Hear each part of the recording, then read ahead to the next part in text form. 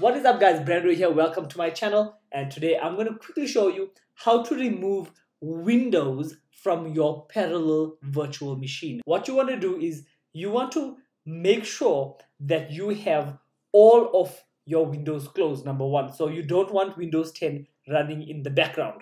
Secondly, what you want to do is you want to then open up your Parallels application on your desktop, and it's going to quickly load up and just tell you Parallel opening up. Now you do not want to open up Windows 10, so you're not clicking on the button.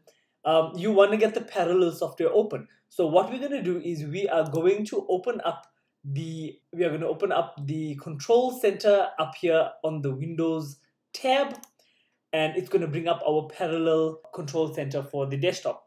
Secondly, what you're going to do is you want to go over onto File, and you are going to say remove. This is going to remove Windows 10 completely from your virtual machine. So you're going to click remove, and we're going to say keep files or move to trash, and for today's purposes I'm going to say move to trash. So we're going to say move to trash, and bam, Windows 10 is gone. You can now reload Windows and you can sort out whatever you want to do. So I hope you really enjoyed this video. Consider subscribing for more tutorials, and I also do unboxings. I do some tips and tricks as well. Thank you for joining me again. Ciao.